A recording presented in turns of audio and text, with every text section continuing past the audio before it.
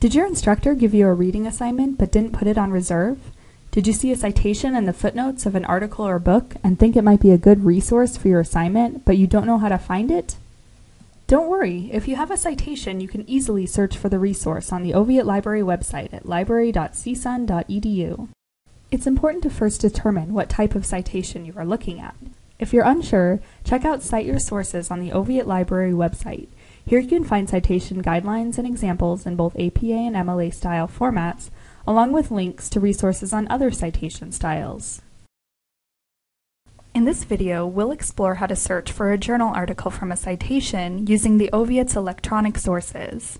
Let's pretend you are searching for an article from this citation. A few clues that indicate that this is a journal article are the title of a journal, its volume and issue number, as well as the page numbers where the article is located in the journal. Now let's start searching. Use the One Search box from the library homepage and type in the entire title of your article in quotation marks in order to narrow down your results.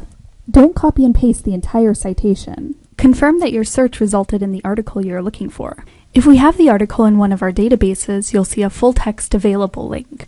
The more recent the article, the more likely you can access it from an electronic database, as seen here.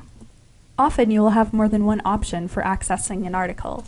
It doesn't matter which one you choose, you can access all of the library databases from home or campus. To read the article, look for links to view or download the full text. Now you know how to find an article from a citation using the Oviatt Library's electronic databases.